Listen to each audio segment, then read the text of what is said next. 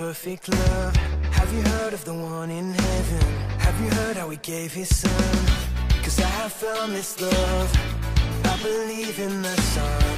Show me your way. Jesus, you are my best friend, and you will always be. Nothing will ever change that. Jesus, you are my best friend, and you will always be. And nothing will ever change that.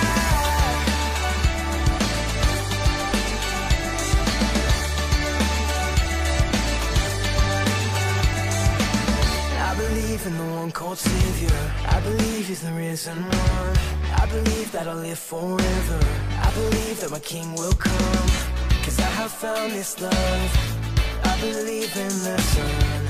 Show me your way. Jesus, you are my best friend, and you will always be. Nothing will ever change that. Jesus, you are my best friend, and you will always be. Nothing will ever change that. Nothing will ever change that. Nothing will ever change that. Nothing will ever change that. Nothing will ever change that. Spiritual gifts, where they come from. Hey everyone, today we are going to be starting a brand new topic and we're going to learn about something called spiritual gifts. Now, we're going to learn more about the different types of spiritual gifts a little bit more next week. But this week we're going to focus on who gives us our spiritual gifts. They are called spiritual gifts because the Holy Spirit gives them to us. And that happens when we believe in Jesus, because then the Holy Spirit can live in us. Listen to this. Romans 8:11. The Spirit of the God who raised Jesus from the dead is living in you. So the God who raised Christ from the dead will also give life to your bodies. He will do this because of His Spirit who lives in you. So the Holy Spirit can live in us when we believe in Jesus, and He gives us spiritual gifts. Let's find out more about what the Holy Spirit does in our lives. Good morning, friends. It's Miss Sabrina here. I have a question for you. What do you notice about all of these gifts in front of me? Do they all kind of look the same? They all seem to be white. They're made of paper and they're folded over, and they have some gifts inside, some things that we're going to open together. Have you ever been able to figure out who gave you a gift just by looking at the wrapping paper? I know that when I was a little kid, I could always tell who gave me what based on the wrapping paper, like my mom or my grandma. So we're going to try to figure out ultimately what's in these gift bags. But it's important for us to learn today that the Bible tells us that the Holy Spirit is what gives us all of our spiritual gifts. 1 Corinthians 12:4 and 11. There are different kinds of gifts, but they are all given to believers by the same Spirit. All the gifts are produced by one and the same Spirit. He gives gifts to each person, just as He decides. So let's open up these gifts and find out what's inside. I'm going to start with this one. I think this one looks good.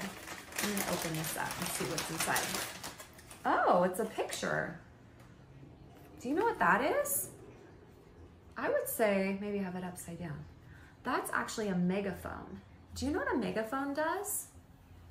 So I think I've seen people use a megaphone before. It helps you to speak loud. So if you're in a crowd of people and they're not having a hard time hearing you, like your teacher or a principal might use a megaphone to be able to speak to a lot of people. So what does a megaphone do besides speaking loud? Well, it gets people's attention. And the Holy Spirit is kind of like that too. It speaks up for us. It is like an advocate for us. It speaks really loud. So let's hear a verse from the book of John that speaks about the Holy Spirit. John 14:16 through 17. And I will ask the Father, and he will give you another advocate to help you and be with you forever, the Spirit of truth. The world cannot accept him, because it neither sees him nor knows him. But you know him, for he lives with you and will be in you. John 16:7. But very truly I tell you, it is for your good that I am going away. Unless I go away, the Advocate will not come to you. But if I go, I will send him to you. So when Jesus talked about the Holy Spirit, or the megaphone in our story, he described it as an advocate, and it lives inside of us. That's one of the greatest gifts that you receive when you become a Christian. The Holy Spirit comes inside of you and acts as an advocate. Now, the word advocate is a really big word. So what does that mean?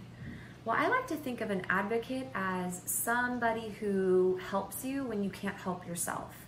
So for example, if you were to get hurt on the playground and you were really hurt and you were crying and upset and you couldn't talk about it or couldn't say what happened to you, maybe a friend could be an advocate and might go and get your teacher or go and get the school nurse to come and help you with whatever happened to you.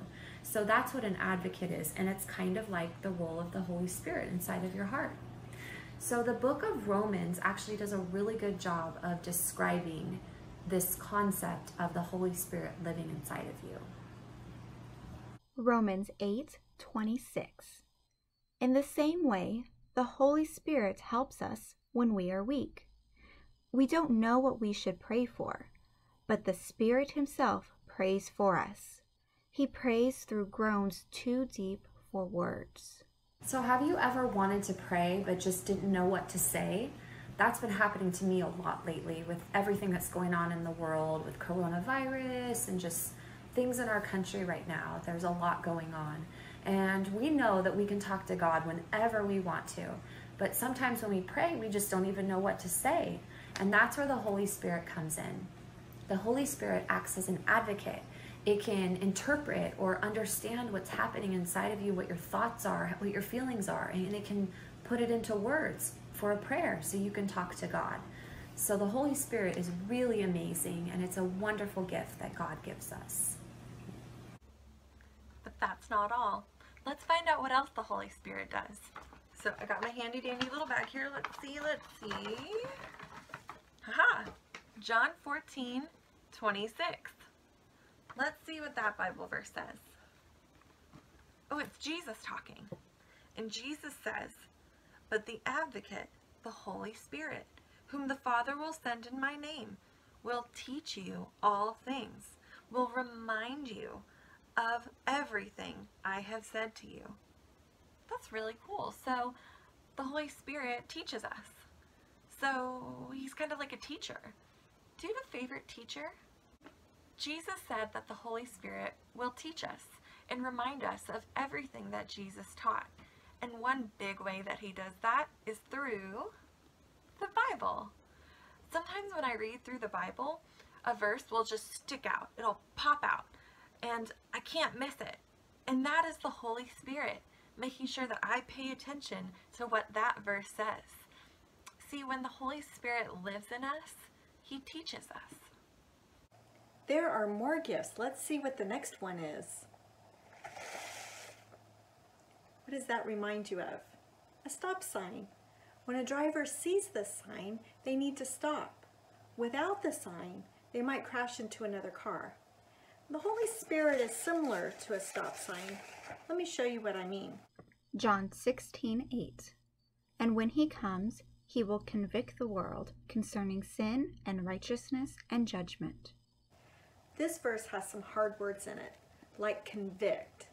But basically, this verse means that the Holy Spirit tells you when to stop doing something that's bad for you or to start doing something that's good for you. Tell about a time when you felt the Holy Spirit telling you to stop doing something.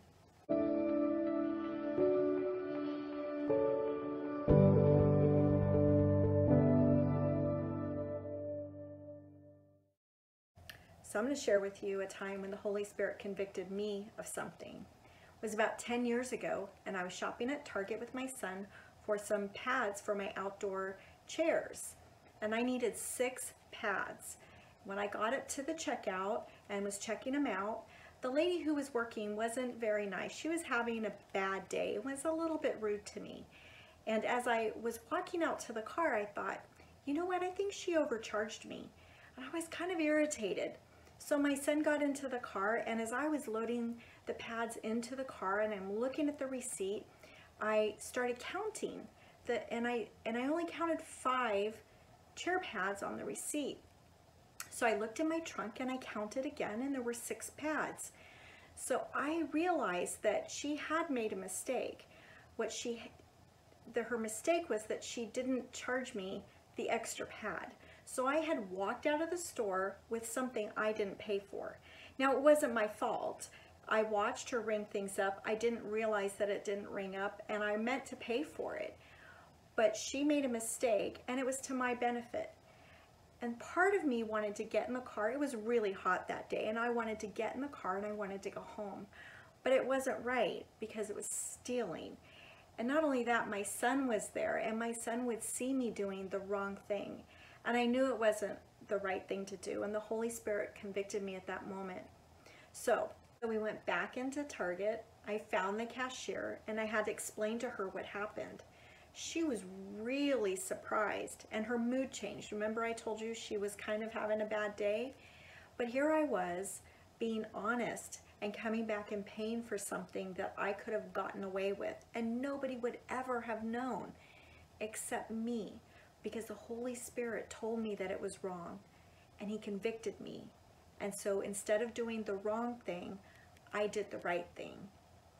We don't always know the difference between right and wrong, but the Holy Spirit does. And when the Holy Spirit lives inside of us, He will convict us. He will give us a feeling, a check in the heart, a sense that we need to be doing something different. We may not actually get a stop sign, but the Holy Spirit will convict us and will let us know that we need to be doing something different. Let's see what another gift of the Holy Spirit is. We're going to see what else happens when the Holy Spirit lives in us. Let's look in our gifts.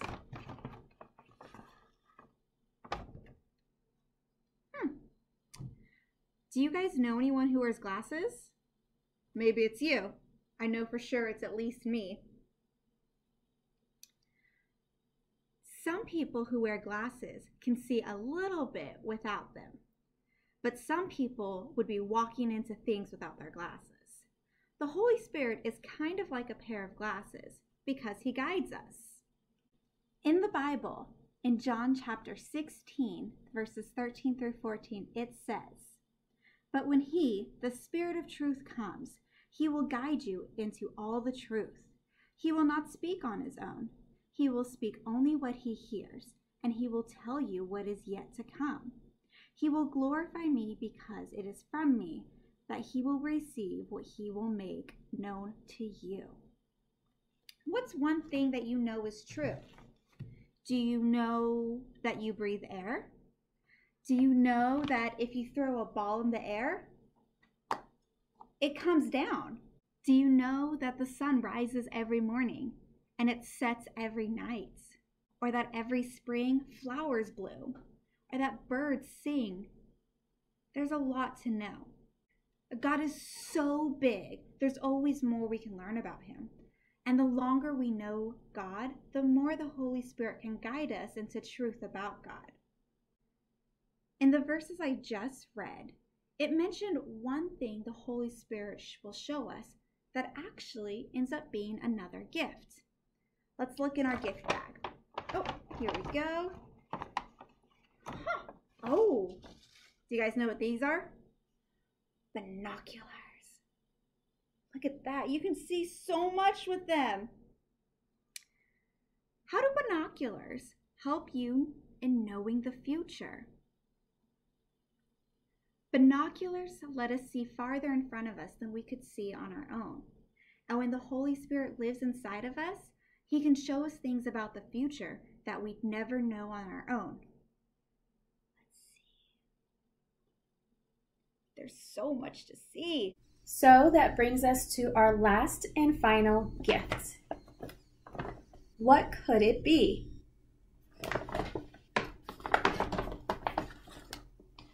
Baseball glove?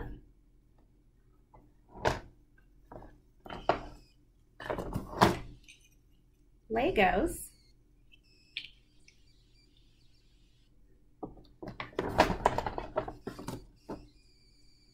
Markers?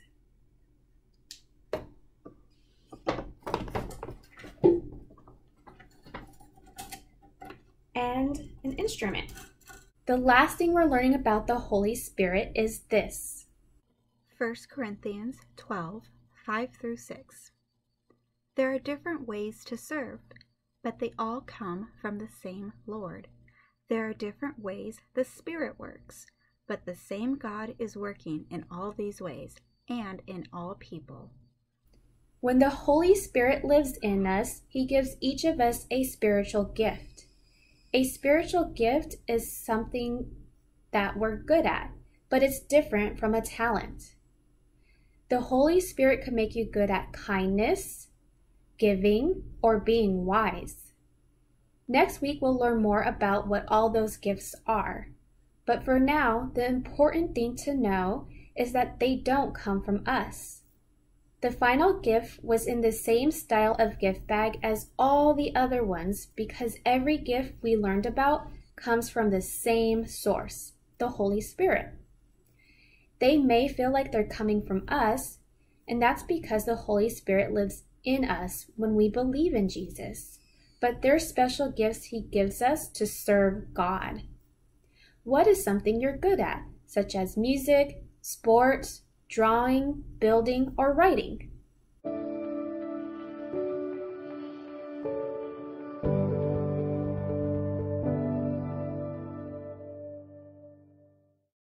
Let's thank the Holy Spirit for these gifts. Holy Spirit, we thank you for all the gifts you give us.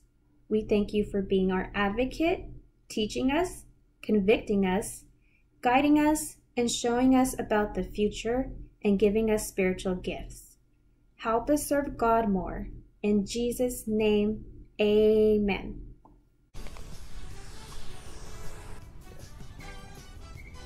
Where is everybody?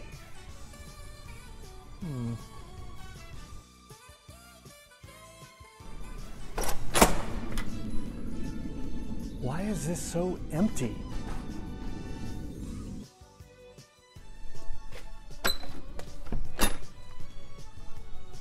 Doesn't look like anybody's here.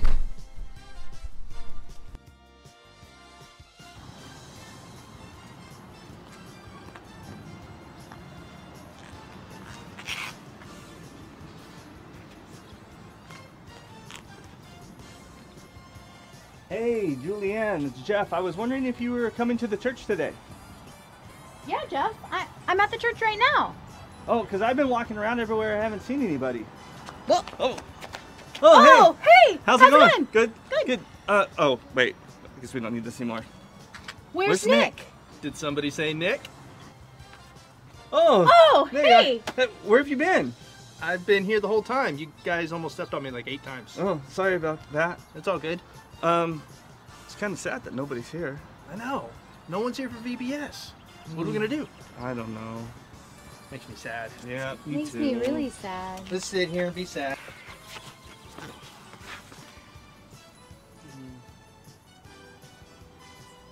Hey, I know. No.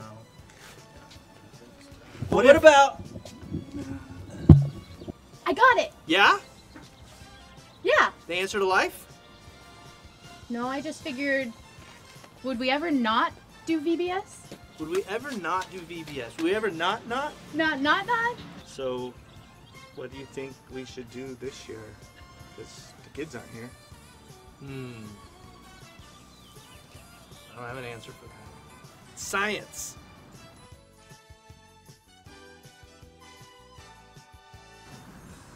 What if we all just went home and we thought about like some demonstrations or experiments that we can do that would show things being pulled? Ooh, Oh. like sermon illustrations. Yeah, kind of like that. showing the strength of Jesus Yes. and how he helps us. Yeah, and we can each come up with our own idea, and then we'll come and we'll film us teaching each other what that is, and then we can share that with all the kids. I like it. Yeah? Yeah. Can I use the internet? Sure. Yeah. Sorry. The internet would be just fine. So how about we go, we brainstorm, and then we meet back here tomorrow and we'll share what we came up with. Yeah. Yeah? We can do that. Okay. By tomorrow? By tomorrow. Oh, totally. Yeah. A full day to think of stuff? Yep. Totally. I won't wait till the last minute. No. Don't wait till the last minute. I won't. Okay. All right. Ready? Got it? Yep. Ready? Let's go. Break.